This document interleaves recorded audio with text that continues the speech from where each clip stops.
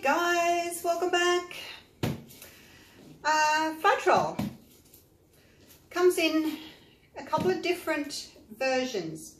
This is the one that we can easily get in Australia, the Floetrol, and this one is more of a European brand, Owatrol Easy Flow. So similar products. This one is a thicker consistency. I have previously done pours with just Floetrol and paint. When I started pouring, I just used Floetrol, and then I gradually progressed through to glue. But today I'm going to try this. I think I've got about 8 of these that I imported from Europe about a year ago, because everyone said how wonderful it was because it was a thicker consistency to the Floetrol I was using. So I went out and bought some. Haven't really had much of a chance to play with it, so let's do that today. I have mixed my paints. I'll show you the consistency. These are Montmartre Studio acrylics, and I've mixed them 3 parts Owatrol Floetrol, 1 part paint. I'm in the shadow, I'm sorry, I've got the light behind me.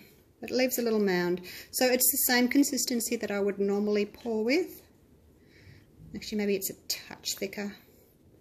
But because it's Floetrol, it doesn't have any glue in it to bind itself. I'm going to leave it like that. So that's it. 1, 2, 3, 4, 5 colours. I've got phthalo blue, pale turquoise, peach, navy and white. So as I said, all the Montmartre paints. The navy that I've got here is phthalo blue with a touch of black. And the turquoise here is turquoise with some white to lighten it. And on the end is just the phthalo blue. I don't know, I'll show you. Actually, I'll show you. I don't know whether you can see it or not. I don't know that you can see it. Can you see the surface? It kind of looks like it's got oil on the surface. Floetrol is a paint conditioner, so my way of thinking is it actually has kind of an oil in it. You probably couldn't see that, but I can see it.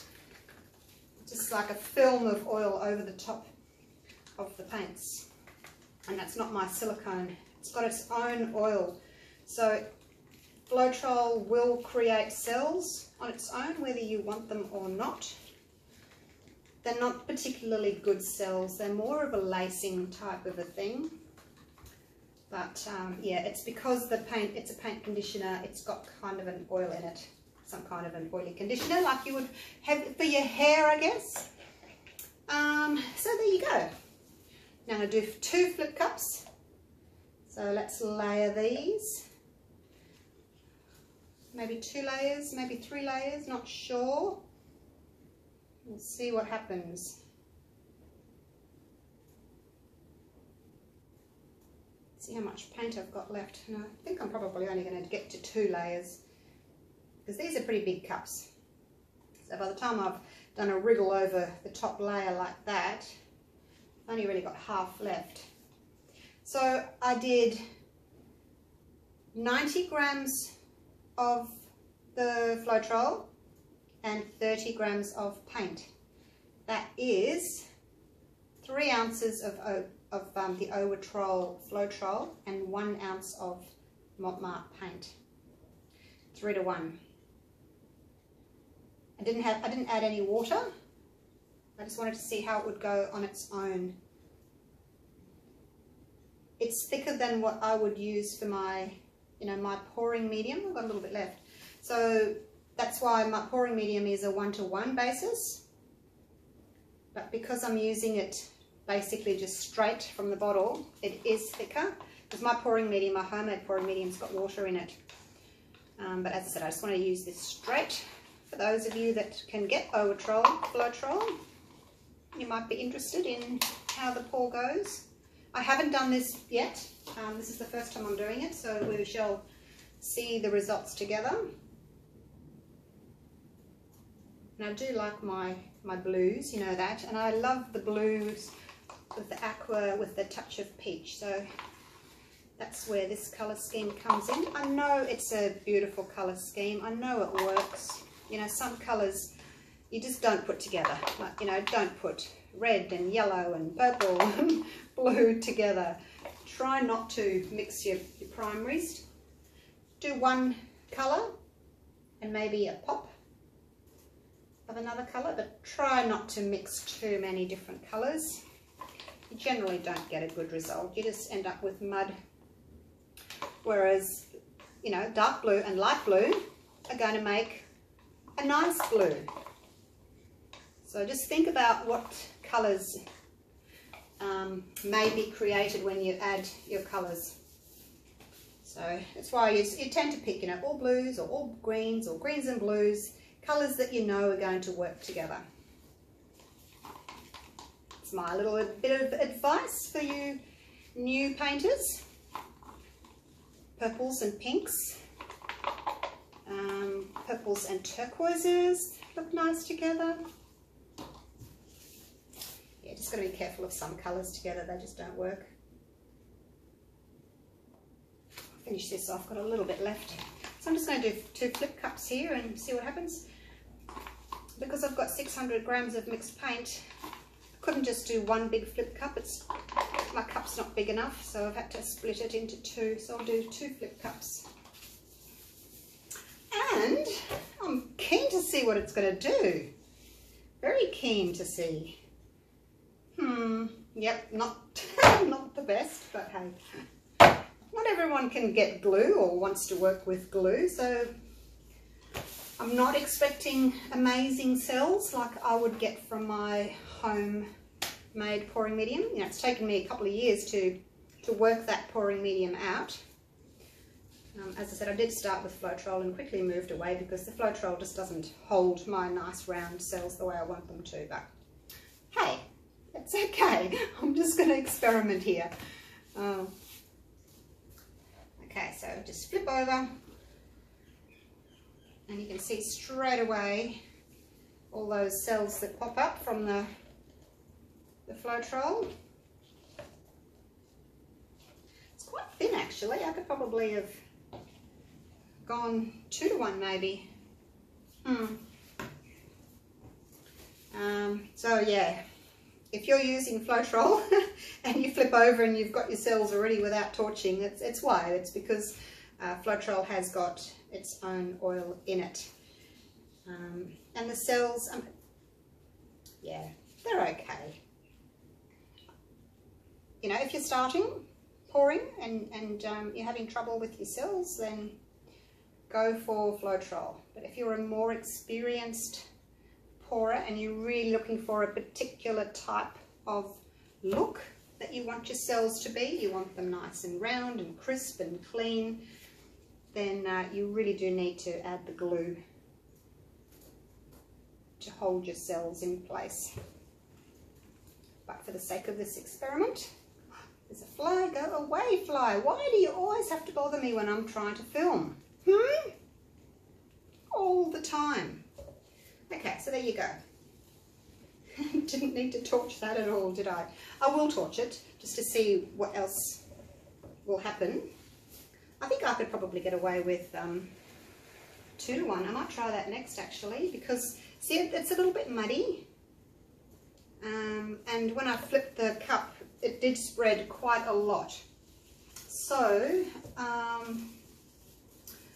yeah, first little experiment, that's 3 to 1. So I'll go again, same colours, and I'll do 2 to 1 and see what happens. But let's just give this a torch because it's got the silicone oil in there. And the torch is what's going to bring the silicone oil up to the surface. So it will bring up little round cells, with any luck. Those first cells that just popped up, I call them scales. Dragon scales. But yeah, for people that have never got cells, if you've got yourself some Floetrol, you will automatically get cells. So there you go.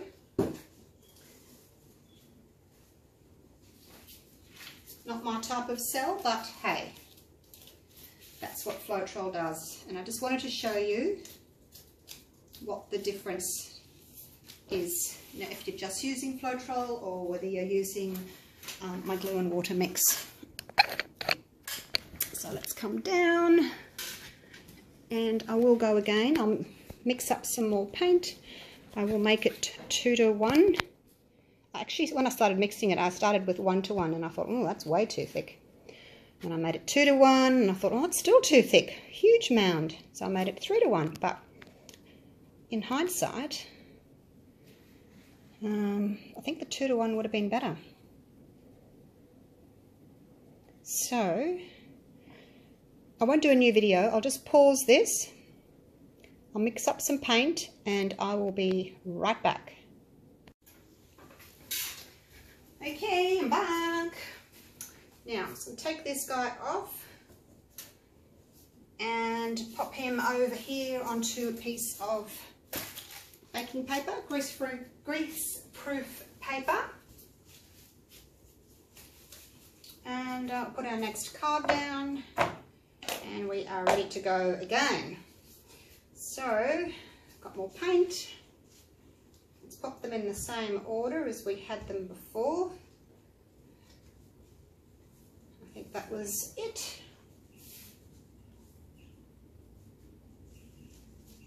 Was it? Yeah, I think that was it. Okay, and pop in the treadmill silicone oil. So now I've got 2 to 1, 80 grams of the Floetrol to 40 grams of paint. So that's 120 grams. I do 1 drop per 30 grams, or 1 drop per ounce, so that would be 4 drops in each. I won't do the white, maybe because the white is the opaque. There may well be other opaque colours in here, but I don't know. It doesn't say on the bottle, on the marked bottle, what they are. So give them a stir. So they are thicker. I can feel that they are a bit thicker. This one's a little bit thinner than that one, but they're relatively the same. I'll climb up and show you the size of the mound this time around. Oh, it still feels a little bit thin. I'm just going to give him a little bit of a blob of paint. I mixed him up earlier, and when I was making my 1 to 1 ratio, and then I added more Floetrol because I then had to go to a 2 to 1, and he's a bit out of whack, his consistency. So I'll just add another little blob of paint for him.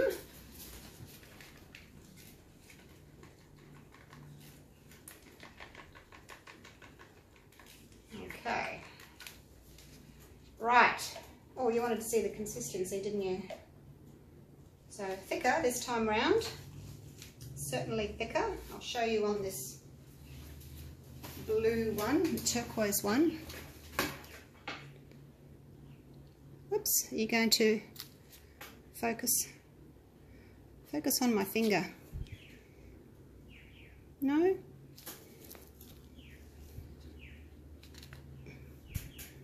I don't know if it's focusing or not. Might be having a bit of trouble. You going to focus? Hello? Oh, can't get it to focus. Alright. Anyway, it leaves a decent sized mound on a mound.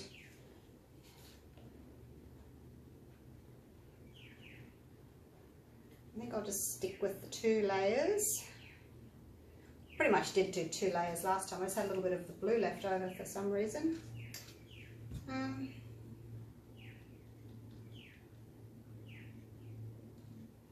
Okay, might as well do the same. Oh no, I just don't want those 2 next to each other. No, but then I got that next to the white. Oh, it doesn't matter. Being indecisive now, aren't I?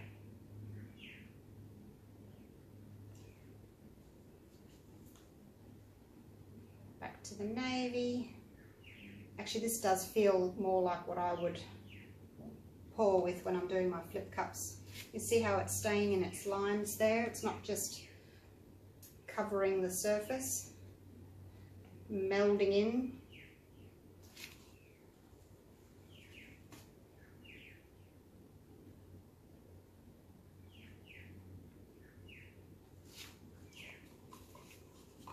Actually, I had a little bit more of that. I won't use it all.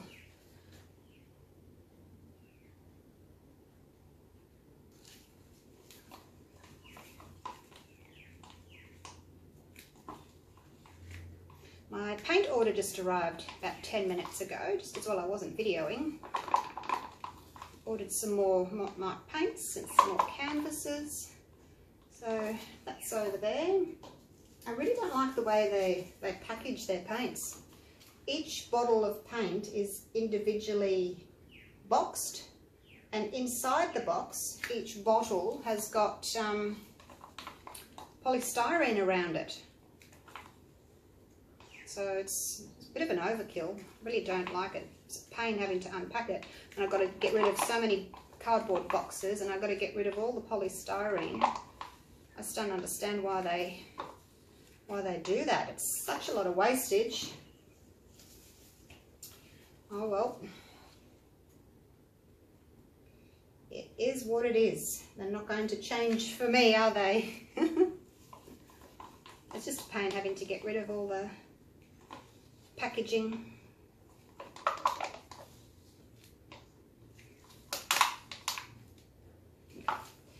Pretty thick, isn't it?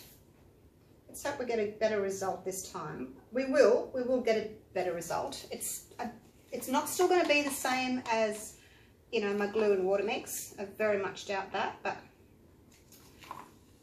we shall see what we get with a thicker mix. Hopefully once I flip the cups over we won't get as many scales. I'm still expecting the scales, but hopefully we won't get a huge rush of them like we did last time.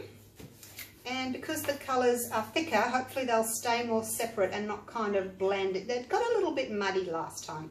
Once I've done it, I'll bring the other one over and show you the difference. Look at me, I'm a mess. I'm a mess. Little cells again in there, but yeah, they're not good. They're not good, clear, bright cells. But all right, let's do this. It doesn't look a lot different, does it? Oh dear.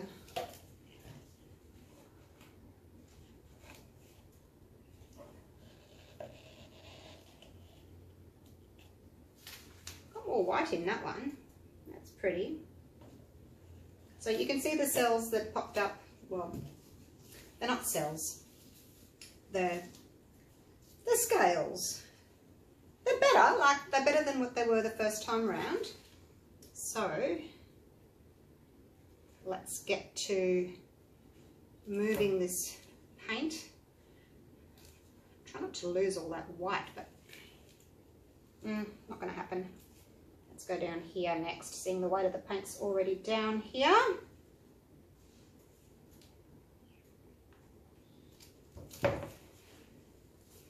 It's doing the same thing. See how it's scaling rather than selling? We get these scales.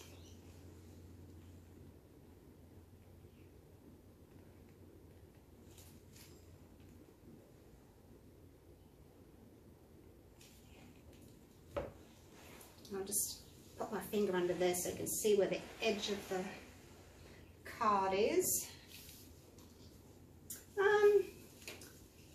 Yeah, it's not a lot different really, considering it's thicker. All right, let's torch it and see what happens, if anything.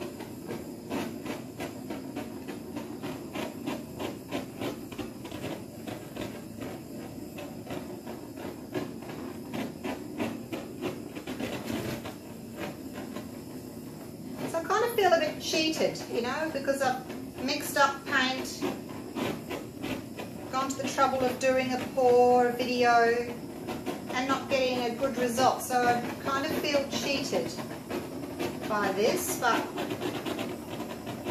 I did want to show you what Floetrol or Owatrol does. And you know, as I said, some people may be really happy with this type of look. it's not for me. This is what I used to get when I started 3 years ago. And I just thought, wow, I've got cells. I was so excited, you know. And then as I progressed, I wanted the round, multicolored, beautifully shaped individual cells, not all bumping into each other like that. So that led me on my journey to create a new pouring medium. So that's where the glue and water mix came from. So not a lot of difference, I guess. I wonder what 1-to-1 would do. I'm not going to do it though. I've wasted enough paint. So that's the 3-to-1, and that's the 2-to-1. It is a little bit clearer, not as muddy. So it has made a difference. 3-to-1, 2-to-1. But yeah, just not my thing. But I thought I would show it to you. Now let me get you down for a close-up. And I'll show you both of them.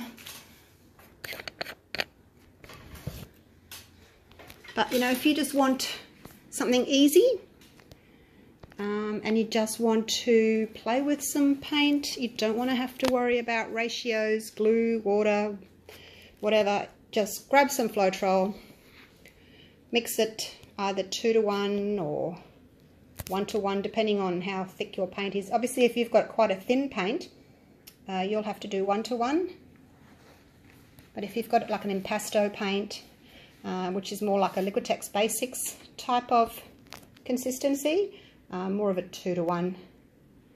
So there you go. Scales, not necessarily round cells, more like scales. But there, hopefully you've learnt something from that little video. And that's the first one, and then, sorry, the second one, and that's the first one there.